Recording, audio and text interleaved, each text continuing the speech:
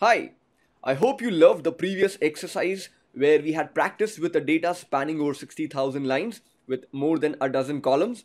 Well, I'm using the same case study to ask another question. We had the sales data working for us whereby in 2002, 2003 and 2004, the 3 years, how much sales this particular company had made to its various customers globally. Now let's say I want to find a trend whether amongst the 7 days how have the sales been affected. Although this is a 7 days running company, I want to see whether the maximum sales has been dispatched on Sunday or Wednesday or Thursday or Friday. Now, to be able to do that, first you need to extract the day, which is Sunday, Monday, Tuesday, Wednesday. Now, to be able to do that, I will be taking help of one formula called text. I'm going to give the heading as day, but the formula that I'll be using is called text. Let me optimize the window before I start working on it. There you go. Once I put the column in front of me clearly, now I'm going to write a formula in the yellow cell. It says equal to text. It asks for the date value, which I'm going to pick from the sales date, comma, and within a pair of double quotation, I'm going to put 4 times DD, and that's it. Double quotation close the brackets, enter. There's a formula which has been discussed in much detail in another lecture, but let me see the application in context of this data. As I copy paste the entire set of formula in the column N, 1st of Jan 2002 is actually falling on a Tuesday.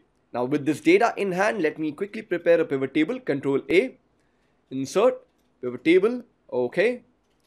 And as usual, I'm going to right click on the grid area, activate one of the pivot table options, which allows me to go back to the classic pivot table layout. Once having done so, now let me put the day in the row field. And thereafter, let me put sales amount in the main action area. Now let me first optimize the format. And what I get is more or less the trend is consistent. So if you want to present this data in a very clear graphical format, you would use something called Sparkline, something I have already discussed in one of another video lecture sessions. So what I'm going to do is, I'm going to place my cursor in any one cell, okay? And after having done so, I go to Insert tab, then I go to the section which is called Sparklines. I'm going to click on Line.